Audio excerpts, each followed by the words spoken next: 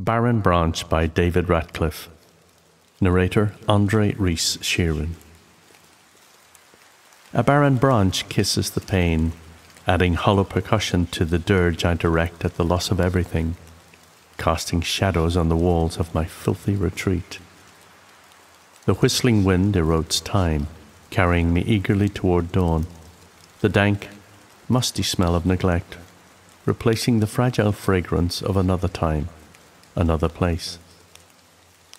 Random creaks, constant ticks, a rustle of brittle leaves merge, removing the soft velvet voice that once called my name, with fondness now spent.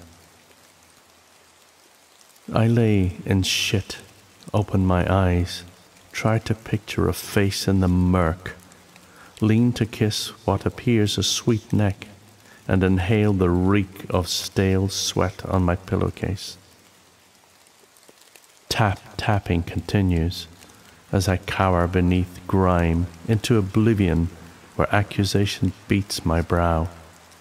I sink into the mire with just a book of fairy tales at my side. All rights reserved, David Ratcliffe.